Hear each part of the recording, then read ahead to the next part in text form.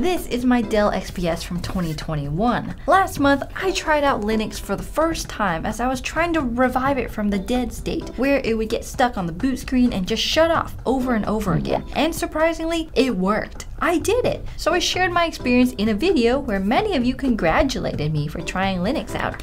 But many of you also said that Mint, the version of Linux that most resembles Windows, was the wrong choice, that it's ugly and outdated, that Fedora is the best version of Linux, especially since I use a Mac as my main work computer. Hence, my strange choice of headgear for this video, my lady.